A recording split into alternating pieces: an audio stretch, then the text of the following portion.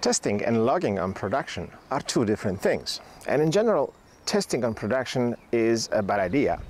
And logging on production can be really badly implemented. Both can lead to really nasty consequences, including the ones that come with GDPR. Watch my video where I'll show you how you can stop testing on production and how you can start logging properly on production.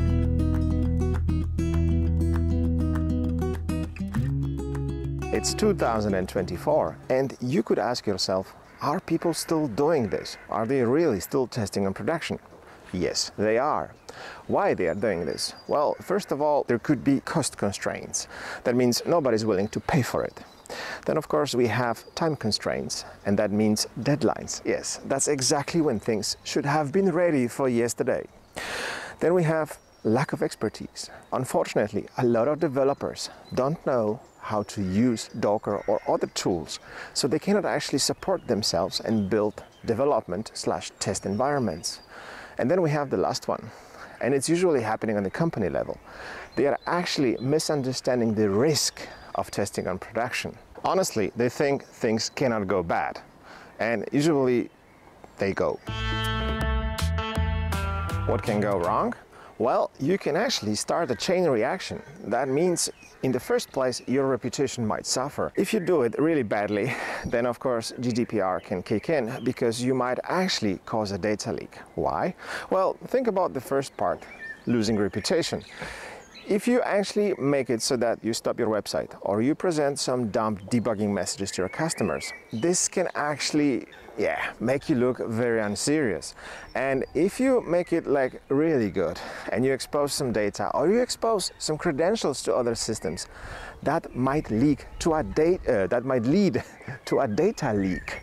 And of course, this can have further consequences, especially in terms of GDPR. And if you ask me, does it really happen these days? Well, not so long ago, it happened that actually some of the guys published by mistake some debugging data on a production website, and it contained credentials to staging database system. Apparently, the same password worked for the production database. You can imagine what happened next. Can you actually build a test/dev environment very quickly? Yes, you can. You just have to use tools like Docker. You can use Vagrant, you can use Lando. There's actually plenty of products available online where you can actually very quickly build test environments. Of course, if you would like to have full control over your data and in case you don't want it to leave your premises, then of course I recommend using Docker, or if you need to kind of virtualize something which cannot be Dockerized or containerized, then go with VirtualBox. But this way you can actually build and replicate your production environment. And I can tell you, on my laptop, I have several of those, and it just takes one command to bring them up. Docker compose up.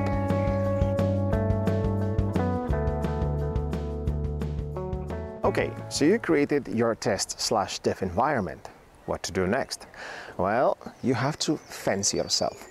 That means that you have to make sure that even if a mistake happens and you actually end up sending an email or a message to a customer, it will land in a thing like, for example, mail trap. So the whole point is you should isolate your system so that you can never generate any communication that will go to the end customer. If you have partners that you work with, you can of course make additional tricks. You can make sure that you can, for example, consume the API but read only. Put and post delete methods, they can just, do something else. Yes, it creates a little bit of extra work, but believe me, this will actually pay itself off every single day you use it. How about the database? Well, sometimes you of course need to generate data, and for that purpose I'm recommending a library which is called Faker. This way you can actually generate tons of quality fake data and populate/seed your database.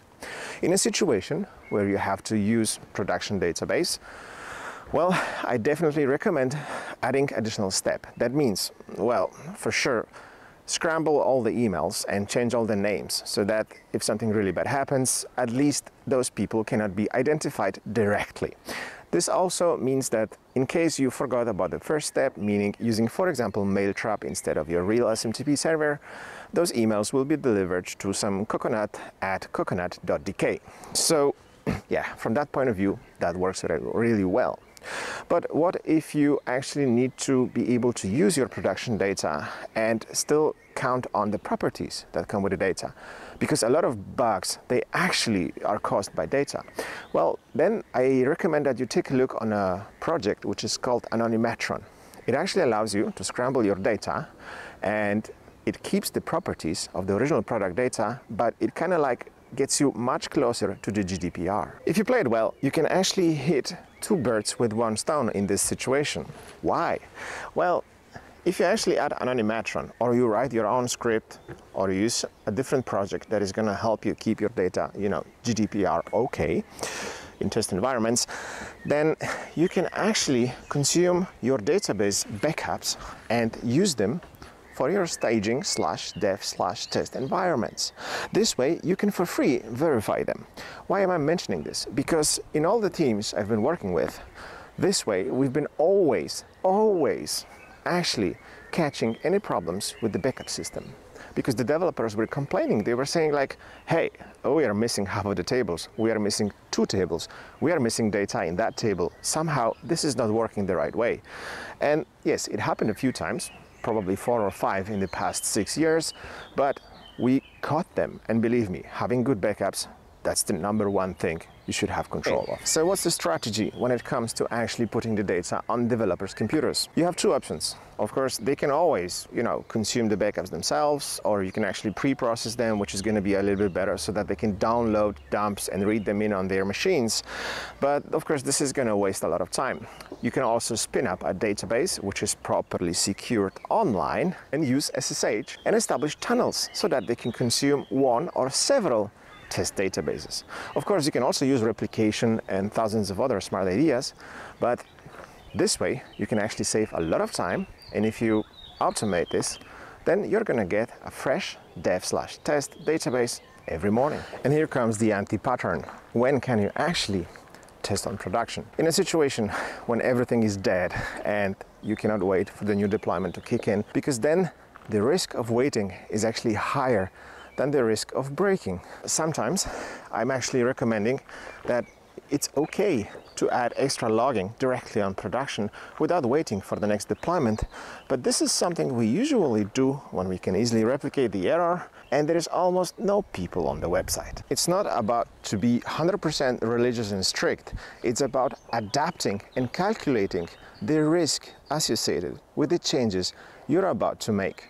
And of course, once you're ready with the monkey business you've been doing on production, then you redeploy to, of course, recreated the status quo. If you don't have deployments, especially zero downtime deployments, then take a look on my video where I discuss the importance of them. There is at least 2 of them. One about removing the snowflakes, one about the DevOps practices that really work for me. But believe me, zero downtime deployments, automation around this point, priceless.